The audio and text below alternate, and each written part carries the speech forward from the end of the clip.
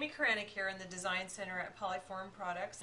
I'm working with our keepsake clay kits today to make ornaments which you can use with your pet's paw print or with a baby's hand or foot impression.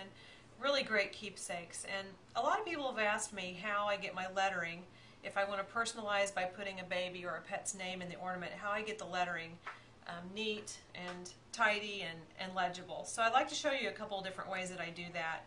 This ornament already has my pet's paw print embedded in it, and I'm going to start with the name Max, which is a name that has all straight lines, and I'm going to use the purple tool that's included in the keepsake kit.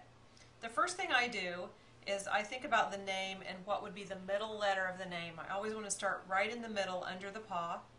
So for the name Max, which is a simple three-letter name, I'm going to start with the A.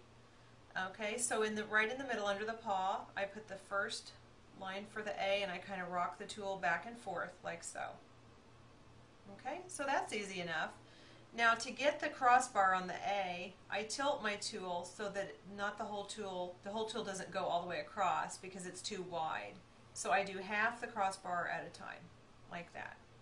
Next I'll just kind of turn the ornament slightly so that where the X goes will be right in line with my body.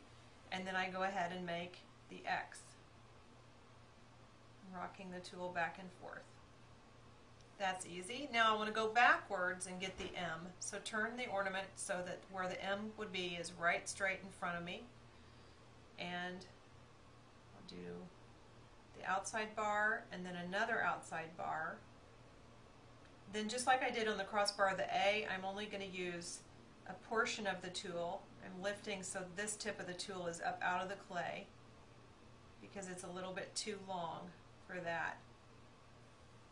Now that is really simple, and so this tool works out great with letters that are straight. Now I want to show you a little embellishment you can do with the same tool just to jazz up these straight letters a bit. And what you could do is just poke gently at each tip of each letter and spin the tool. And that creates sort of a little serif design on the tip of each letter.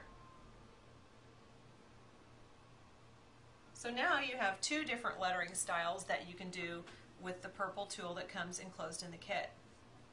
If you have a name that's more curvy, like has a lot of O's or S's or C's, curved letters, or if you want to try writing in cursive on your ornament, what I recommend is our 2mm ball tool, which comes in our Style and Detail tools. So for this ornament, I'm going to write the name Bella. Bella has 5 letters, and one of the middle letters is an L, so I'm going to start there, right under the paw. Now, when you're working with the 2mm ball tool, you want to just etch so lightly in the clay. So at first you can probably hardly see the indentation. Once you have an outline of the letter, then go ahead and keep working it back and forth, going deeper each time. It's really important to work shallow and then gradually go deeper so that you don't rough up the clay with the tool. So that's my middle L. Turn the ornament again and start again with another L.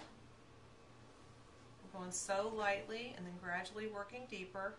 This just gradually pushes the ultralight down a little bit deeper each time I make a motion through the letter. That keeps little bits of the clay from roughing up on top. And also the cool thing about ultralight is once you've made an indention in it, the clay kind of pillows up around your mark. Okay, right here you can see I've kind of roughed up the clay because I went too deep too fast. So I'm just going to remove that with my fingertip and start again.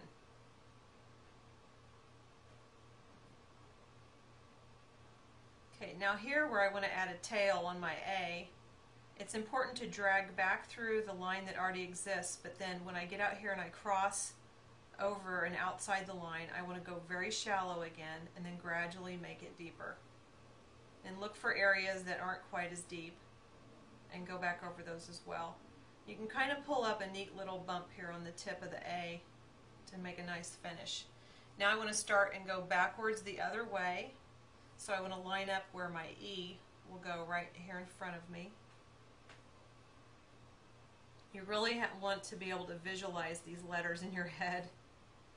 Maybe if you write them down on a scrap piece of paper and have it close by so you can continually look over and see that you're making the letters the way you want them, that's probably a good idea too. There's my E, and I'm going to back up one more space and put a B. Okay, so I've got my straight line in first, so here's where you need to start really carefully to break through that straight line, going really, really shallow.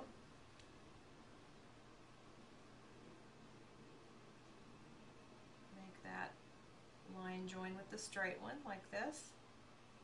I'm breaking out again here, so I have to go really shallow and easy here, and then come back and go a little deeper and go over the whole letter to make sure it's all connected. You can even put like a little decorative tail right out there. And there's Bella. Alright, well I hope you'll try all these techniques and have fun making some keepsake ornaments of your own pets.